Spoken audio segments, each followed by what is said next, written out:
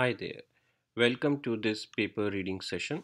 This paper is titled FitNets, Hints for Thin Deep Nets, and it belongs to the research area of knowledge distillation. The paper was published in 2015 at ICLR conference. The paper is written by Adriana Romero, Nicholas Ballas, Samira Ibrahimi, Antoine Chashang, Carlo Gata, and Joshua Bengio. The paper has more than 1,000 citations. Now, before we look at the motivations behind the paper, I think it is important to understand what thin deep nets are. So, very briefly and very quickly, see what is a thin deep network. So, this is the deep network. A network is deep if it has more than a couple of hidden layers. The network that I am showing right now on the screen has quite many layers. Now, by this logic, this is even a deeper network. What you want to notice, however, is that even though this second network is deeper, it has less parameters because it has less number of neurons than the first network. Less number of neurons imply less number of parameters, which in turn means less number of multiplications. There is another term that is used when you have large number of neurons in the network. You call them wide networks. So by this definition, the network 1 is wide as well. So it's a wide and deep network. At least wider than the network 2 because everything is relative. A network 1 could be wider than network 2, but it could be thinner than the network 3. So that's why I'm saying that everything is relative here. With this clarification done, let's explore the motivations behind this paper. The paper begins by making a case that often wide and deep models require a huge number of multiplications, which has high memory and computing demands. Because of this, even if the network is a top performing model in terms of accuracy, its application in real worlds gets limited. To solve this kind of an issue, we need to perform model compression, which is also called knowledge distillation. That is, we transfer the knowledge from a cumbersome teacher model to a simpler student model, which has less number of parameters. Now, the main driver behind this paper is that so far knowledge distillation scheme has considered student networks that are either of the same size as the teacher network in terms of the number of layers, or they have even less number of layers than the teacher network. The authors bring attention to the fact that so far the depth of the student network has not been given its due attention, and they believe that it is important to take advantage of this depth. So visually, your teacher and student network are going to look like this. You can see that they have same number of layers, but the student is thinner. So depth is a fundamental aspect of representation learning. What it means is that deeper networks learn more abstract and invariant representations. In other words, they have a higher capacity to explore and learn more sophisticated functions. This is a proven field. This has been verified, and this is the reason deep learning is important. And this is also the driving force when they suggest that a student may benefit from not limiting itself to same or lower number of layers than the teacher. However, there is an issue here. The deeper the model, more difficult the training is. There are issues like vanishing gradient that happen when you increase the number of layers. So the authors make a case for deeper students, but quickly realize that doing so will invite some other problems as well, especially when we are making the student networks thinner.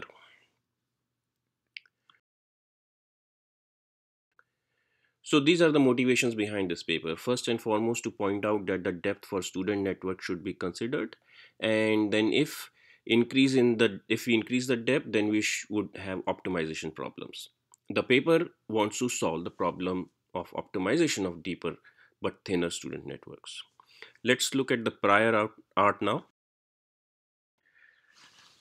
So the prior art can be seen from two perspectives. The first is from the mechanics of the softened, that is smoother output techniques proposed by Hinton. Now, they are not challenging in any way the method proposed by Hinton in his seminal paper on knowledge distillation, but they are simply pointing it out here that so far they have not considered the increase in the depth.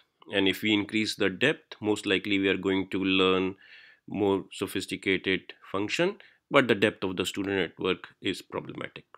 So this is the first perspective. So the second perspective for prior art is from the optimization problem side of the view that deep networks suffer from. They mention many papers that have tried to tame the optimization problems. But what we should note here is that this paper and therefore all the cited papers are before the ResNet era.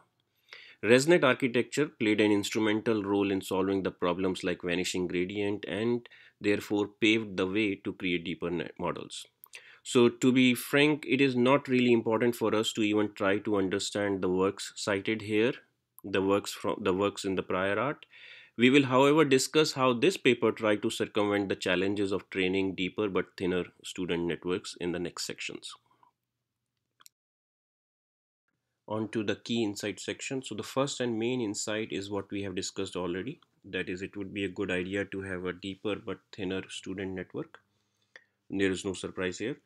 Now, in order to solve the associated optimization problems of deeper network, the authors suggest that if we have a layer in the student network that learns to predict or mimic the output of a layer in the teacher network, then we will potentially ease up the training related issues.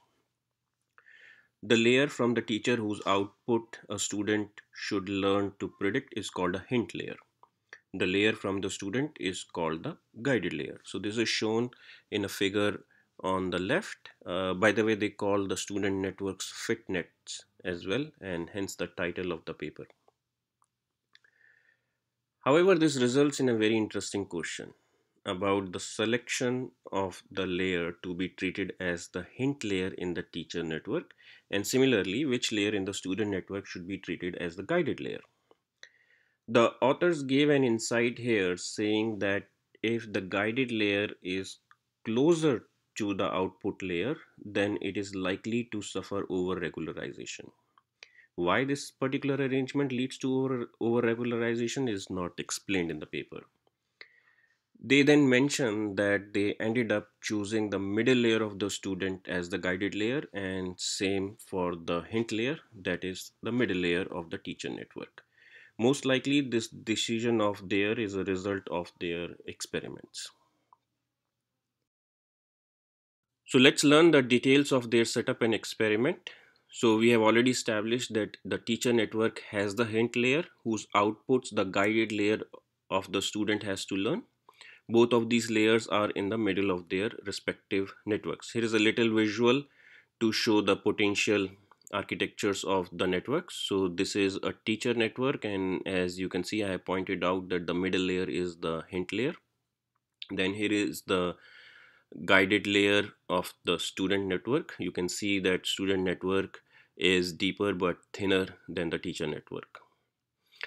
The training of the student network is divided into two stages. In the first stage, the student is trained until the guided layer.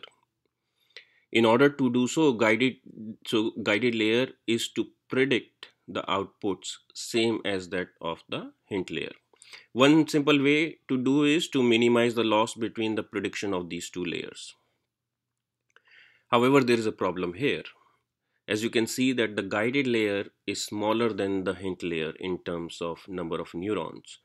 So we cannot really compare the outputs of these two layers as they would not have the same dimensions. So how to bring the output of the guided layer to the same dimension? What authors did is that they plugged in a small regressor on top of the guided layer. This way, the output of the regressor is is of the same dimension as that of the hint layer, and then they take the outputs of these two layers and feed it to a loss function, and then the goal becomes how to minimize the loss there. So this way they were able to match the dimensions of the outputs from the hint layer of the teacher and the guided layer of the student. Time to look at the results of their experiments. They used CIFAR 10 dataset, CIFAR 100 dataset, SVHN dataset for their experiments. In this slide, I am showing only the results for CIFAR 10. Here, as you can see in this table, the teacher network that they use had 5 layers, and that has around 9 million parameters. Then they trained 4 different student networks, FitNet 1, 2, 3, and 4. FitNet 1 and 2 had 11 layers, FitNet 3 had 13 layers, and FitNet 4 had 19 layers. What is remarkable to note here is that the 11 layer network, FitNet 1, had only 250,000 parameters, which is way lower than 9 million parameters of the teacher network. And the accuracy loss is little bit more than 1%. FitNet 4, which is a 19 layer network with 2.5 million parameters, actually performed better than the teacher network. Actually, FitNet 2 and FitNet 3 also performed better than the teacher network. So these are great results.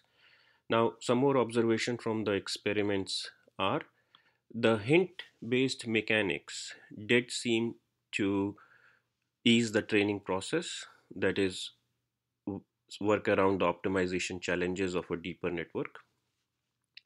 They also believe that it was the stage wise setup that they had to train until the guided layers that was helpful, because it was helping student getting a better initialization before the regular training was resumed. And finally, the hint training seems to help with regularization as well, because they got even better results on the test data.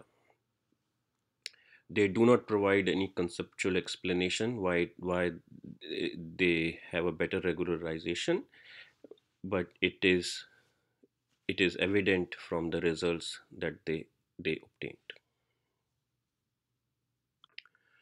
So this brings us to the end of this paper reading. In conclusion, I would say very interesting take. It is funny that even though the paper is about knowledge distillation, it quickly transformed into solving the optimization problem. The authors explained their work really well. Along with the theory, they conducted a decent set of experiments as well. Uh, that said, I would tend to think that because of ResNet style architectures, the optimization may not be a big issue nowadays as they experienced in 2015. Nevertheless, another way of thinking about hint based training is to provide better initialization to the student networks. You could prepare the student network until some layers using this methodology, and this can still be very helpful. I would give this paper 4 stars for the innovative thinking and the experimentation around the hint and guided layer concept. It would have been great to see some more numbers and results on what happens if you select different layers at different depth, but this is not the information that was provided in the paper. Like always, if you have questions and comments, please feel free to send them my way, and I would try my best to provide required explanations. With that, I thank you for your time and patience. Hope you found this reading session helpful. Thank you. Bye bye.